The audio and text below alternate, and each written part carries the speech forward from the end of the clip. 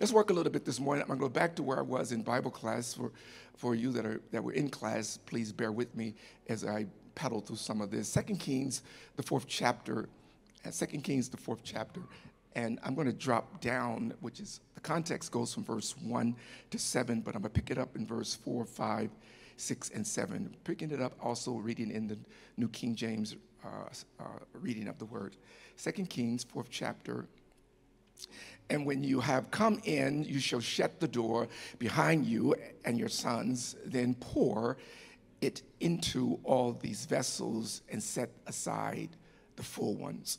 So she went from him and shut the door behind her and her sons, who brought the vessels to her, and she poured it out. Now it came to pass when the vessels were full that she said to her son, "Bring me another vessel." And he said to her, "There is not another vessel." So the oil ceased. Then she came and told the man of God, and he said, "Go and sell the oil, pay your debt, and you and your sons shall live on the rest." Live on the rest. Live on the rest. The subject leads out into expecting the miraculous. Expecting the miraculous. The miraculous is the occasion through divine supernatural intervention manifested by the powers of God. Expecting the miraculous. Expectation is that hoping for the miraculous, the miracle that's needed. There are times in your life that you come to realize that God still performs miracles. According to Hebrews 13 and 8, Jesus Christ is the same today, yesterday, and forever. And when those miracles take place, it's an occurrence where you will know and everybody else will know nobody did that but God. And when you have a but God moment, it's a continuation of the miraculous that takes place in your life and in my life. The Bible says miracles come, and they come out of and within the will of God. 1 John 5 and 14 says that whatsoever you ask according to his will, he will do it. 1 John 5 and 14. If I asked it and it's according to his will, God will do it. This woman in this story was in a dire strait. She was crying to the man of God because she had debt to pay. Debt to pay. She was in a very strange and uncomfortable place. He was at a place of extremes. I said on Wednesday night that man's extremities are God's opportunities. We've been there before, Mary and I. We've been at that place where we don't know how this is going to work out or what we're going to do. I've often testified about Candace telling us to go to the ATM, just get money out. She thought it was just in there. And I tried it one day and put my ATM card in there, and they didn't send it back. They kept the card. It was just overdrawn. So I thought there's a problem with the bank. So I parked my car, walked inside. He said, "We've been wanting to see you. Come on in." I said, "Well, keep the card. If there ain't nothing on it, That's when I found out that our wages had been garnished by the IRS. They came in and just took it. Wonder if God could just take tithe. Anyway, the IRS, just came in and garnished our wages and locked us out of our accounts. And I said, "Oh, we need a miracle. We need God to do something to get us out of this crunch, And then God created card sharks. That's another story. It was a game that back in the day on television. It was called Card Sharks. Higher, lower. And so Mary, whatever vivacious self, put her in an invitation to go on Card Sharks. And she went on there and she won. She won $15,775 on Card Sharks, So from that winning, we were not put out the church, seeing cards go high and low, high and low, high and low. She won, and from that, the miracle took place, because I didn't think she was going to get on this show, and then more so, I didn't think we were going to win, but she did win, and from there, the story goes on. We were able to pay the debt. We bought our first home, and thank God that home was a beautiful place. We fixed it up. I think we bought the home for $90,000 and fixed it up. And then a few years later, God called me to Las Vegas. And a few years after 1990, and a few years after that, my little sister was doing real estate in that neighborhood. I said, well, how much does that house cost now? We bought it for $90,000. She said, your house that you guys lived in is now $1.5 million. I said, Lord, same house, nothing miraculous done to it. I said, wow, if I would have kept that real estate, but I had to let the house go because we were living in a 2-bedroom apartment with a rock welder. You're laughing, I was laughing too. And finally, we had to let the house go, and we told the real estate, just sell it. So he sold the house for, I think, a meager $300,000, something like that, and we walked away with $300 because the rest of it was to give to the gentleman who helped us purchase the home. So I was scratching my head saying, Lord, why would you bring me to Las Vegas from Los Angeles? I feel like I'm lost. But I need you to do something for me. I said, well, you're just going to have to take a miracle to get this done because I don't know how you're going to do this. I mean, we lost our home. We're in this apartment. And last week I told you they had the petition for us to go back. So all that set us up for a miracle. And I'm going to come out of that story. But God still works miracles. He still works miracles. This woman's debt, I believe, back in 2 Kings, the 4th chapter, this woman's debt came from her husband that passed. No doubt he had other things he was responsible for. She was dependent on him, as well as her to take care of her and her sons. But now she's with this debt. It probably could just be just regular, just household responsibilities. She was a homemaker and didn't have any income, but she was in debt. The question is asked, is it easy to get in debt? It's just five or six of us, just 5 or 6 of us, just 5 or 6 of us, just 5 or 6 of us, just in this section right here. Is it? The rest of y'all are just so blessed. It's just amazing. You know? It's easy to get in debt, but it's harder to get out of debt. The way to get out of debt is that you must have a budget. You must stick to that budget. You must know how much money you have in your account so they don't take your debit card out of the account. You must also know how to maintain a financial ledger to where I'm going and be on top of your payments and make sure your payments are going out right. You can't be having more going out than coming in. If you have more out than coming in, then you're going to wound up in debt. You can't live on chasing credit cards. It starts out real good, but all of a sudden then those cards max out and they'll be calling in on those payments. So you have to balance yourself and watch out that you don't get in debt. If I would amass the calculating thought just in this room of credit card debt, we'll pay off this church 5 times. Okay, how many of you have a credit card in here? Good. How many of you don't have a credit card? Raise your hand up higher. Father, in the name of Jesus, we bless you for them. Thank you, God. Thank you, God. Thank you, God. Thank you. You've learned over time that I can't live through credit cards. You must have some type of card because you can't get a rent-a-car without a card. And if you have a debit card for rent-a-car, they'll tie your debit card up so high, now you don't know what you're going to do with your cards. But, I mean, I thought just to get the credit card for rent-a-car, but I used it for something else.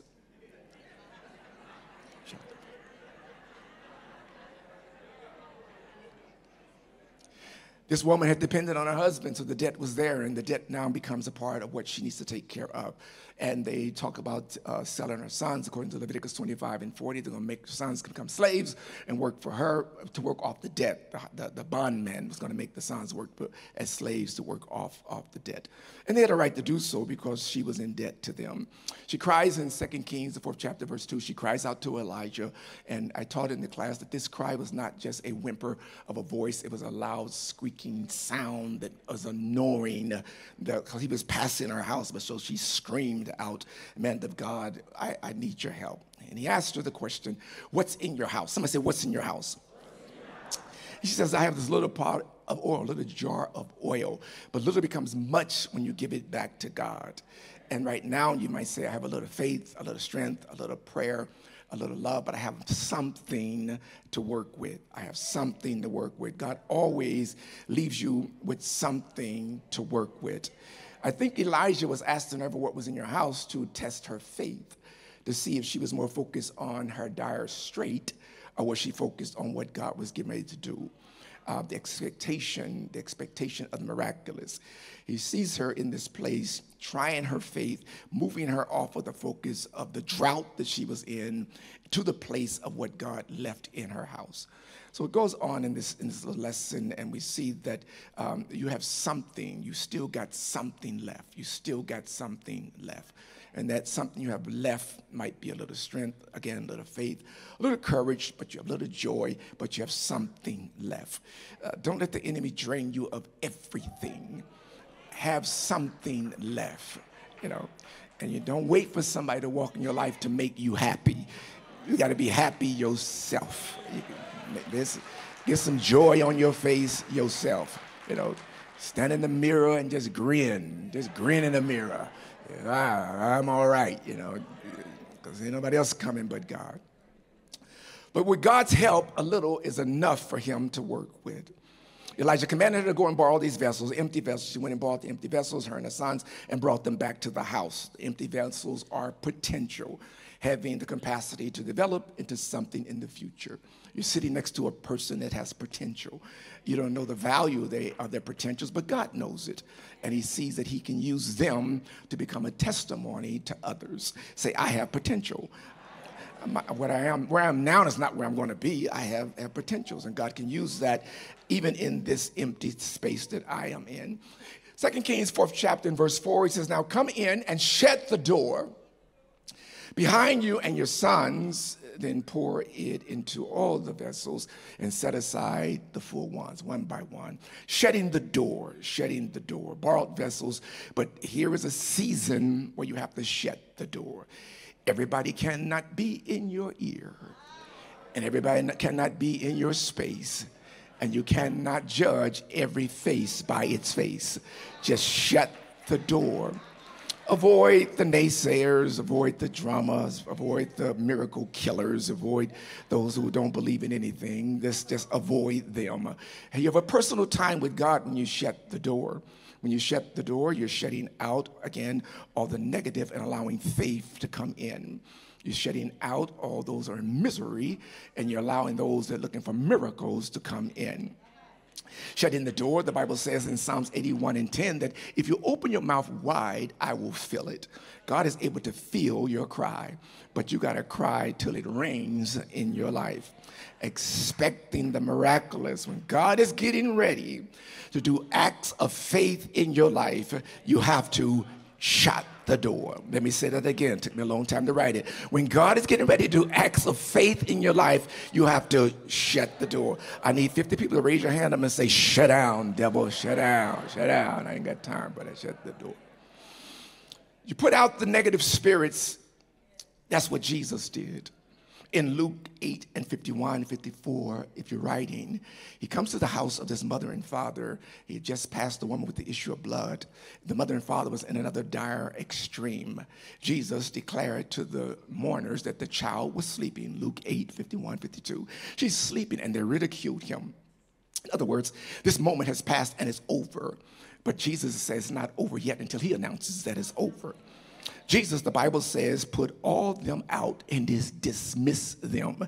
I decree you got to dismiss some folk in this season. You got to dismiss all that vibe. Just follow my hand and go out the door. Just going out the door, because I got to dismiss you, because you're draining my faith right now. It took me a long time to get my faith up. But now here you come saying it ain't going to happen. He ridiculed Jesus. But Jesus, the Bible says in this Luke 8th chapter, he shutting the door, putting them out, and only walked in with people of faith. The mother and the father, paraphrasing the context, the father and the mother, Peter, James, and John, and he took the damsel by the hand, lifting her up and saying, get up. And she got up immediately, and her spirit returned back to her, and she moved in the power of his reach and pull. Jesus commanded them to feed the girl. It's strange, beautiful, how that even in this dire strait, the girl is expiring, but she wakes up and she wants some chicken. It's just amazing. I'm just amplified, Message Bible. First thing she wanted was to eat. And Jesus said, well, give her something to eat. Not proving the fact that she's alive. I already knew that she was getting up, so told them to give her something to eat. Here is where he shuts the door and puts them out. Told the parents, he says, the parents was filled with amazement in that 8th chapter in the latter verses. Filled with so much amazement and wonder, they want to go tell everybody, but Jesus says, no, don't tell anyone yet. I don't need any propaganda. Hold on. It's going to be a time to testify, but not now. I just wanted you to see the miraculous, how it takes place. Could Jesus have risen the girl up while the doubters were in the room? Absolutely. But sometimes there comes a place where the privacy of miracles are blinded to those who cannot see, unless their eyes be open and understand that he's a miracle worker. You see what God's getting ready to do, but they don't see what God's getting ready to do. You in church shouting and jumping and know that your bills are behind, but you see God's about to make a way for you. It's not just that. You heard the doctor's report, but you're waiting for the final report, but you still got to walk around with a report that he don't know really what to say, but you're waiting for the final report, and so you're expecting a miracle. I'm just wondering, is there anybody in this room this morning or online expecting the unexpected from God? Everyone cannot be in your miracle space, but they will see the miracle of God on your life. They can't handle it. They cannot handle it. There was a boy in another text of scripture, leaving that one, I think in John, the 9th chapter, there was a man that was born blind, and they was being questioned by the church people, who opened your eyes in John 9? And he begins to give the explanation, and they said it could not have been Jesus, because this man's a sinner. He could not have opened your eyes.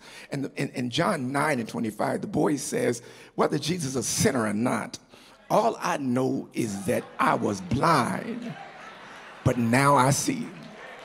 Whether Jesus can help me or not, I'm not sure. Whether Jesus is a sinner or not, I'm not sure. All I know, I'm sitting here today.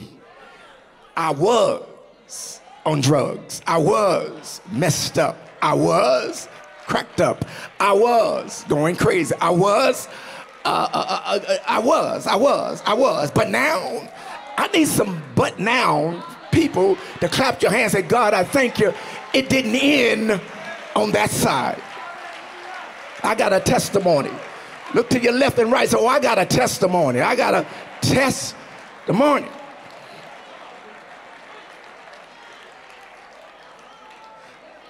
Here is what I want you to know. I was a sinner, but now I'm a saint. I was on my way to hell. Now I'm on my way to heaven.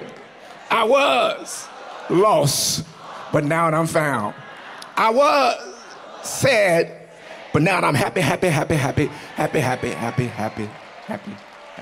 all the day long.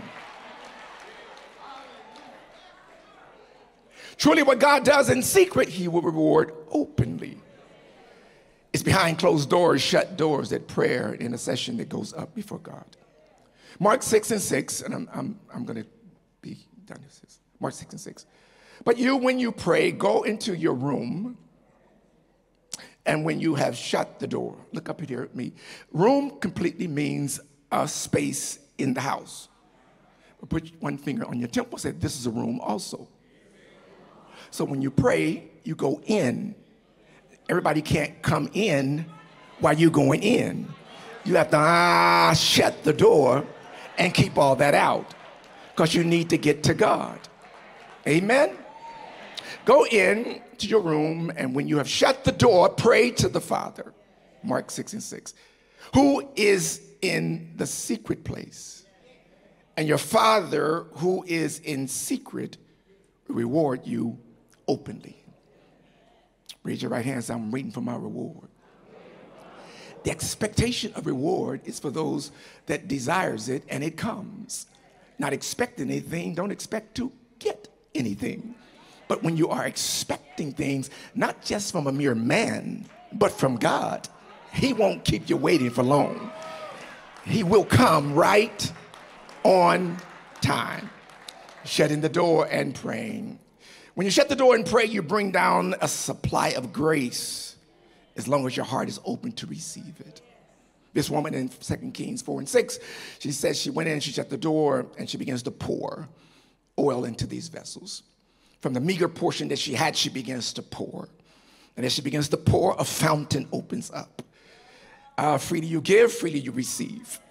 You can't beat God giving because the more you give, the more he'll give back to you. But the more you pour, the more comes back to you. The more you give, it'll give back to you. Press measures, shaken together and running over. The only reason the oil stopped flowing because you have no vessels to fill. But the more you give out, the more God will give back in. You can't praise him enough for him not to show up in your praise. You can't thank him enough for him not to show up in your thanksgiving. But if you don't pour out, he's not getting anything back. Open your mouth wide and I will fill it. Whatever you cry to me about, I have the answer right here. You'll come to a fountain that will never run dry. Whatever you need, God's got it. If God don't have it, it cannot be gotten. But if it is to be gotten, God has it. But you got to pour, pour, pour. She began to pour and told her sons, bring me a vessel. Say the story as I come to the end of it. They're in a house. They're in her house. They're also in a point of thought, and that's in the space of their thinking. But anybody that's in that space is going to be filled. You cannot come into a house that's oil is pouring and you don't get filled with the oil. You cannot come into a space of joy and don't get filled with the joy. Only reason you cannot get filled, you're already full or you're not hungry or thirsty for it. But if you open up the spigot of your mind and allow the Spirit to flow, it does not have to be the only person in it with oil. I need you to just take your hand up in the air like you got a big cup and just pour a little bit on your neighbor's head. So you're going to get something before you leave here, I promise you. I got enough to give. Yeah.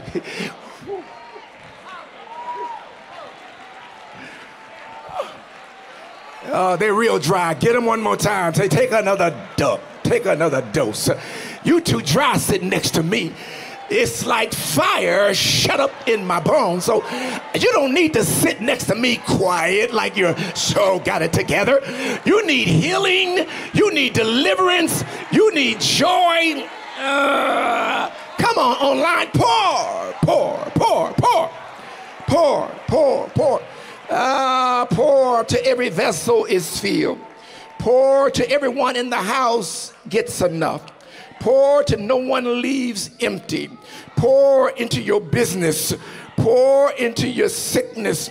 Pour on your children. Pour wherever you can. Pour into your treasury. Pour into gifts. Pour into talent. Pour into ability and stability.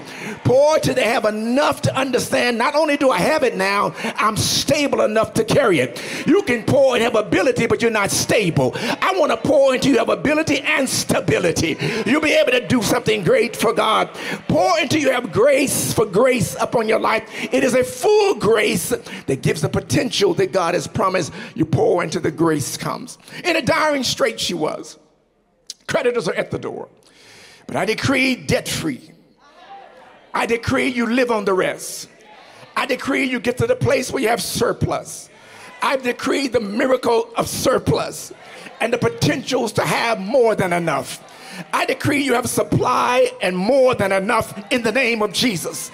You shall not want any good thing because you did what God told you to do. You moved from lack to abundance. Beautiful illustration of this miracle was in obedience and faith. I did what you said, Pastor. I started looking at my debt and my bills, and I started reducing some of this stuff and waiting for my miracle. How did you start doing that? I got the empty things that I couldn't feel, brought them before God, took what little I had in my own gift and potential, and I began to pour. I poured back into what God gave me, and he began to fill it all up. Isn't God amazing? He gives enough for every vessel in your house. Decree over your house, everybody in my house is going to be full. Everybody in this church is going to be full. Everybody around me is going to be full. Don't get close to me if you don't want a blessing, because there are blessings flowing out of my life. Full. Give them one more dip while you're standing there. Give here. Faith and work goes together. Are y'all just pouring like y'all just got bottles everywhere?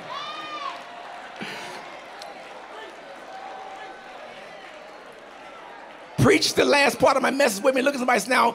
Expecting the miraculous is faith and works. When you put faith and works together, faith will outwork your work. If you move in the ridiculous, God will do the miraculous. I don't want you to get full things. I want you to get empty things. So when they do get full, you're not going to praise nobody but him that told you to pour, and he filled everything up. Expect the miraculous. Finish the message for me now. Tell him, here's the beautiful part. God set you up in debt, in trouble, in a hard place, only to perform the miraculous in your life. And through this meager bit you have, you're going to be living on surplus, overflow, more than enough, strength for today and strength for tomorrow. God said your better days are going to be better than your days right now. Get your mouth up off the floor, quit looking sad and lonely, and get ready to go in and shut the door. And anybody that comes in got to come in with blessing on their mind. I don't need no negativity right now. If you ain't going to build me up, I promise I'm not going to let you tear me down. I've done too much to come to where I am, so I'm going to shut. Oh, I see it, Holy Spirit. Come on, watch me.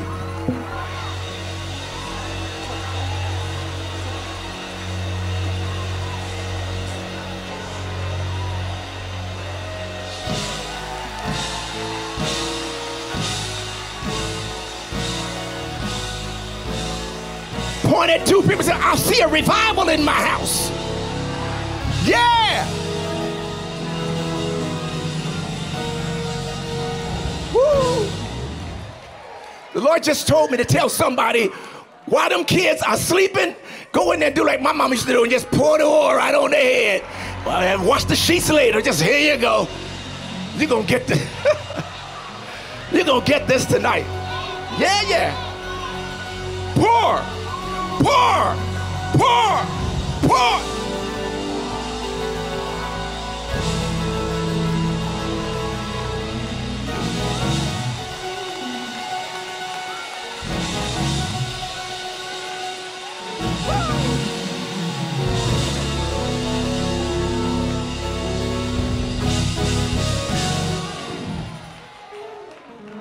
Hold your hands up, please. Father, we bless you. You send your word and you heal us and deliver us from fear. You are the miracle worker. Light in darkness. That's who you are. Thank you for the grace that you put on our lives to pour into other lives that they don't even know they need it. But you've given us the grace to live on natural overflow and spiritual overflow. Fill us till we want some more. There's nothing that can satisfy like the river of our God.